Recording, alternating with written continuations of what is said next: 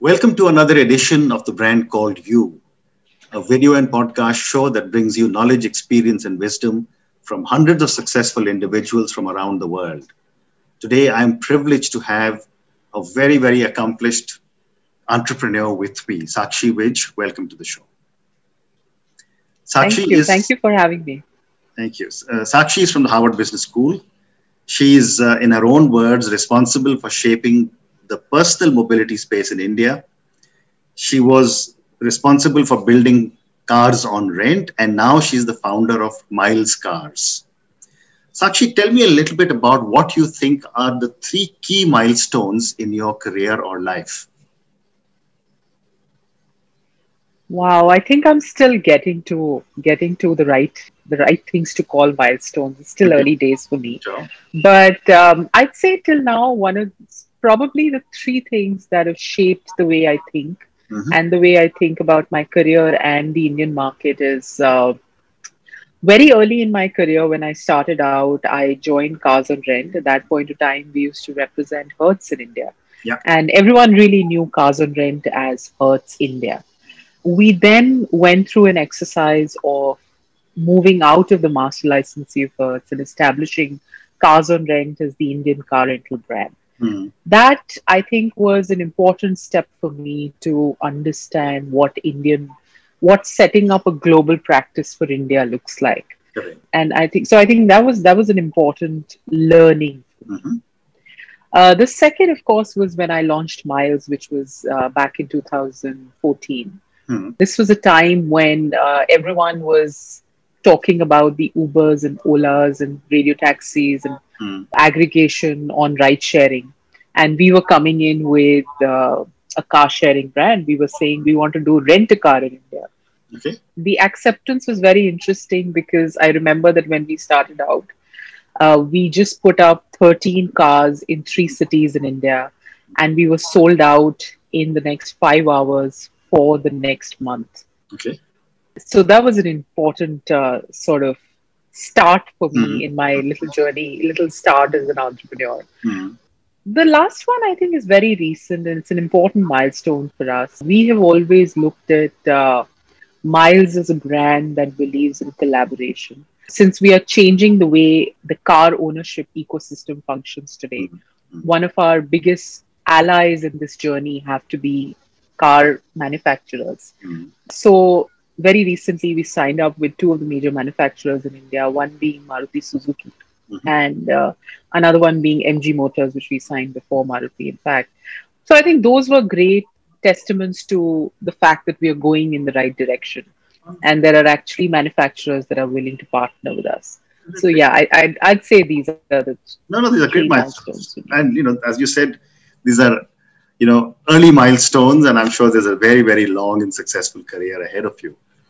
But, you just spoke about Uber and Ola, which is a car rental model, on a car taxi kind of model where you hail an Uber or an Ola. And Mylescars is where people self-drive. What is the basic difference, and what opportunity did you spot? Well, in India, on an average, and let's keep the COVID times away, but on an average, there are about 2.5 to 3 million cars that are bought every year. Correct. As against about 4 times the number of new driving license holders that are added every year. Wow. Okay.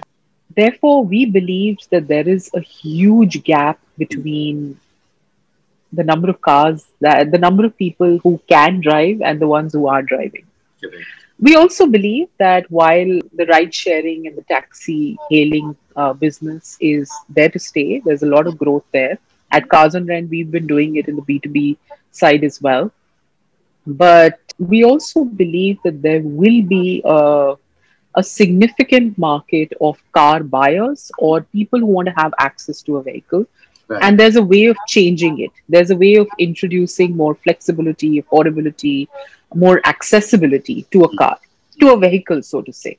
And that's really what we are trying to build ourselves. Very interesting. And yet, for most people who own cars, they've now started to recognize that it is probably one of the most underutilized asset everyone has. I mean, you actually probably just drive a car for maybe an hour or 2 hours every day.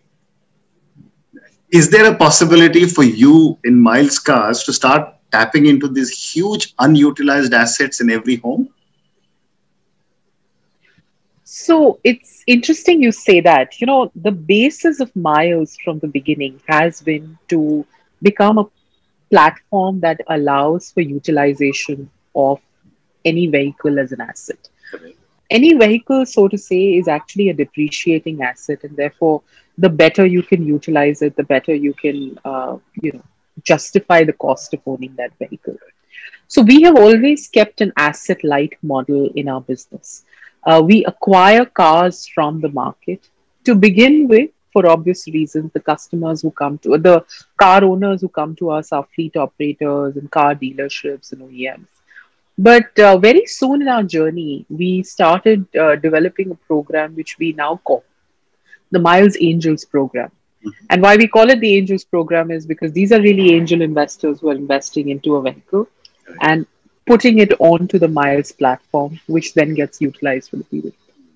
My ultimate aim would be that you and I can share the car that's standing probably in our parking lots for most of the time, and just allow somebody else to, in your neighborhood or in the vicinity, to be able to share and use that car.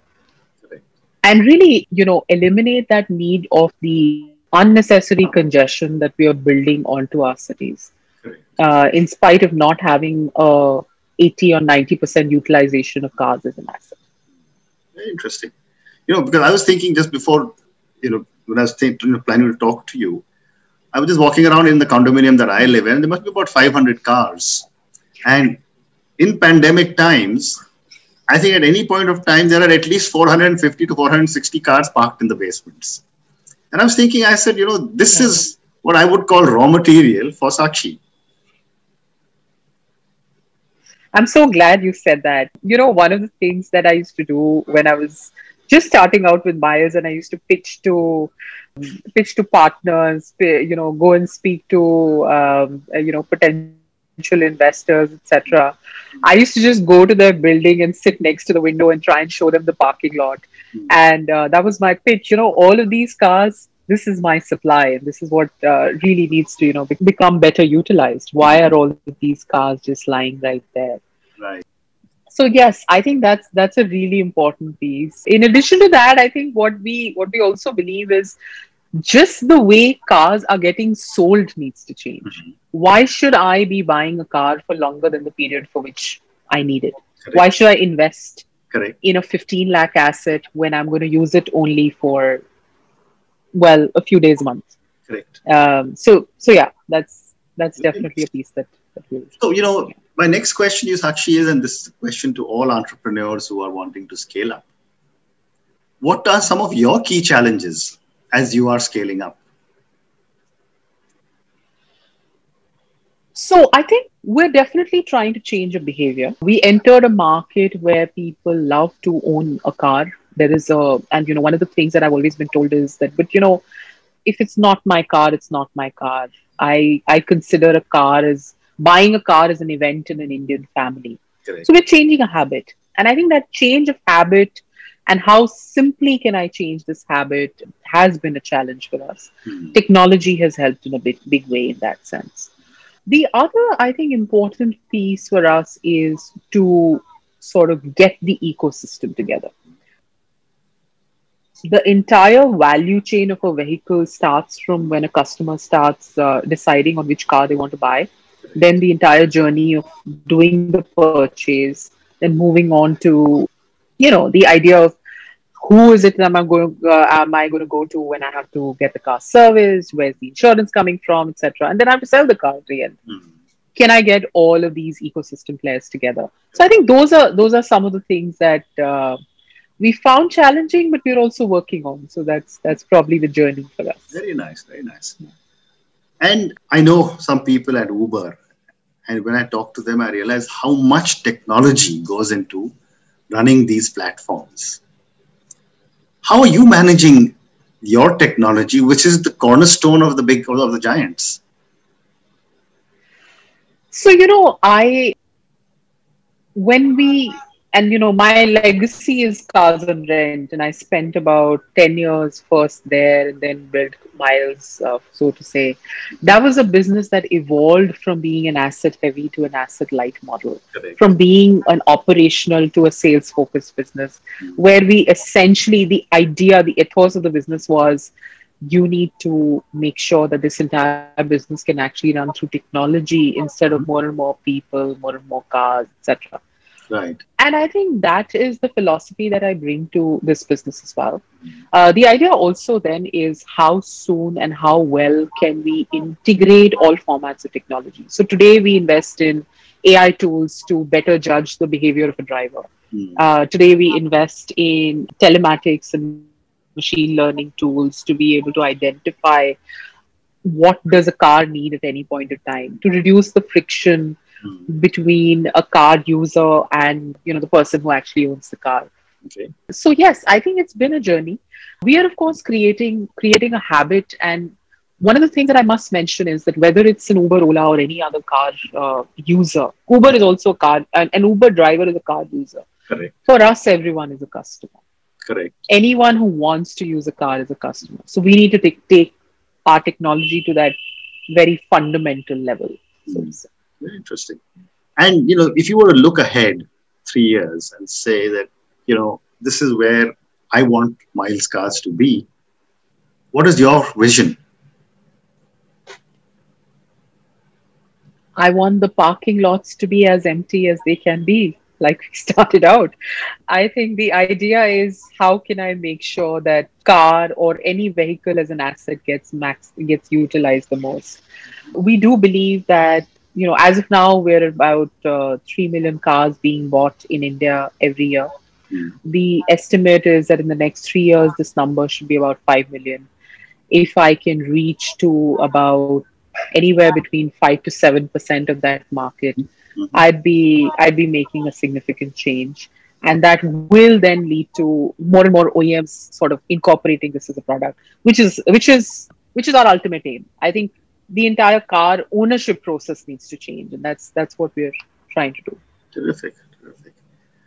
One more question before I move to another segment. How, in your opinion, are the millennials and the Gen Zs changing the way you do business? Because the millennials don't want to buy anything. So what is Yes. your view of them changing? Well, they are sort of our brand ambassadors. They have been the people who have sort of decided to make that change. We're also in a time where influence is a very important aspect of decision making, and everyone's becoming an influence, especially in this pandemic. Like, most people have become cooks and bloggers, etc. So that content that is coming out of the younger generation is becoming very important for us. One of the campaigns that we did very early in our days at Miles was, how do you break up with your car? And it's time that you break up with your car. The idea essentially was to tell people that, listen, you're too committed to this asset. You don't have to use this asset and buy it and pay for it for the next 4 years, 5 years. Why don't you use it when you really need to? So yeah, I think we're utilizing that influence, and the current generation is really becoming our brand ambassador, so to say. They're also, in fact, making changes in the households that they belong to. So today, one of our first customers, when we launched an electric car fleet into our brand, were actually senior citizens. And where did they come from? They really came from the next generation, which told them, hey, you know what? You have a lesser usage of the vehicle. Why don't you start using a much more greener vehicle, so to say? So they're actually creating influence all over for us, which is quite exciting. Amazing, amazing. So Sakshi, let me move to the second part of our show, which is some questions for you as a startup entrepreneur. I've often been asked this question by the hundreds of people I've spoken to, that is it better to have a co-founder or should you go solo? What is your thought? Oh wow. I think it I don't think there's a right answer to it. I'm a solo founder at this point of time, but I've got a lot of help from the teams that I incorporated. Also, I think in the journey of an entrepreneur, you can never move solo. Mm, Even if you start out as a solo entrepreneur, your team really becomes a set of co-founders for you. mm, And therefore, I don't think a founder ever has a chance to take all the credit of having started a company. I okay. have an incredible team of people who are really helping me build what I'm trying to build today. They may not have started from scratch with me, but they're literally co-founders for me. So yeah, I think that's That's the a way very I see interesting it. perspective. Thank you. My next question is that, you know, I've done startups, you've done startups, you're building a startup. I'm sure you've met hundreds of people who are startup entrepreneurs. What, in your opinion, are some of the basic mistakes a lot of startup entrepreneurs make?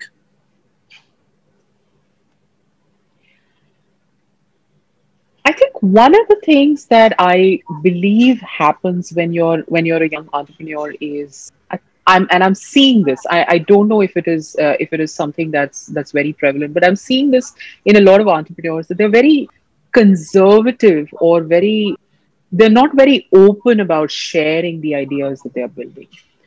While I understand that when you're starting out, you have to be more protective of your idea and you're I mean, probably hesitant to share as much. But I think in a startup's journey, because the entire idea is of growth and learning, if you don't share, it'll be difficult to be able to learn better. So yeah, I think that's sort of very fundamental. The second, of course, I think is this whole idea of how much time are you spending Mhm. in understanding the customer, Right. or are you essentially just sitting and building something because you believe it's correct? Mm. And probably the two points are really related, but yeah, I think those are sort of the fundamental mistakes that tend to happen. Okay. So I've got time for a few questions for you personally now. Okay. My first question is that where or who do you draw your inspiration from? Most importantly, I think my father, who's been an entrepreneur himself, I've learned most of what I've learned in my journey from him, and it's wonderful to have somebody at home to be able to seek any help, any guidance from, but also from every customer that sort of comes that I come across and that Mm. has an incredible story to tell. Right. I think one of the most interesting stories in our journey at Miles was a customer. We had launched some nanos in our fleet, and we Mhm. got a customer who took a nano for a month and came back. And Mhm. he decided to document that story, saying, "I took the car from Noida to Kanyakumari Wow. and came back." And that's what I did for the next 1 month. I did not check into any hotels. I slept in the car, drove in the car, and just came back. Now that's a story that validates my idea of what I'm trying to create. Sure. If I can create a home out of a vehicle, that's really inspiring. Amazing. So yes. Amazing. That's quite amazing. My next question is that how do you set personal and professional goals? Uh, I don't know if I have a set format. I think I just go with what's really Okay. required at that Okay. very moment. I'm somebody who believes in just making sure that the present is correct Mhm. and the future sort of gets sorted. I know that there are certain long-term goals that I have as far as the business is concerned. I have a vision of where Miles can reach, Mhm. but at the same time, I think goal setting is something which is a more I tend to set a lot more short-term goals Okay. than the longer-term visions, so to Okay. say. Yeah. Okay. Fair enough. Accept that. My next question is that if you were a role model to millions of children who closely followed your life choices, what is the one thing you would change in yourself? I'm guessing I should have some If you want to change, I mean, maybe you don't want to change anything. fancier long-term goals to say it. But no, I think kids today are extremely well exposed. They're extremely intelligent. There are solutions that are being put forth to them which are making them a lot more aware of what they want. I believe that one of the pieces that I would want to do a lot more than what we are doing today and which is also the fundamental of car sharing or any asset sharing businesses, is to introduce more greener fuel, greener vehicles into our fleet, to be able to really build a more relevant, a more safer future for the kids, and for them to also be able to learn that this is what's really needed. We're both living in the vicinity of a smog that's going to come in the next few days in Delhi. Correct. So we know what that really means, and maybe that's one of the things that I'd like to do a lot more of. Okay. Yeah. So I have time for two more questions for you. The next question is, what do you look for when you hire anyone? I look for somebody who I can learn something from. I look for somebody who has complementary skill sets. I do not, unless I'm hiring primarily for a specific role, if I'm hiring somebody to be part of a senior team, I will always look for complementary skill sets. I am constantly in the need. I don't think I can do everything, and therefore, as founder, I need to find more co-founders, so to say. So that's my. And my last question to you, Sakshi, what does success mean to you? I'd say it means that if I can just be, if I can just be happy on a daily basis at the end of the day, and if I have a problem, if I can solve it, that short term success is sort of what I really run after, and that will probably lead to a lot of satisfaction at the end of a few years. You'd probably be able to give me a better answer to it, because you have a much much more illustrious journey, so to say. But I think, yeah, I primarily it's to be able to find a problem, solve it, move on, get to the next problem. If I'm developing that skill, then I'm fairly okay. Sakshi, thank you so much. It's been such a pleasure speaking to you. And I wish you and Mylescars lots of success. Thank you so much. It's been wonderful talking to you. Thank you.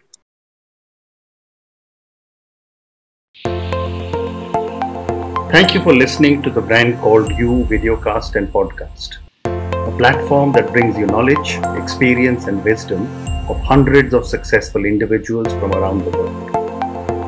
Do visit our website www.tbcy.in to watch and listen to the stories of many more individuals. You can also follow us on YouTube, Facebook, Instagram, and Twitter. Just search for the Brand Called You.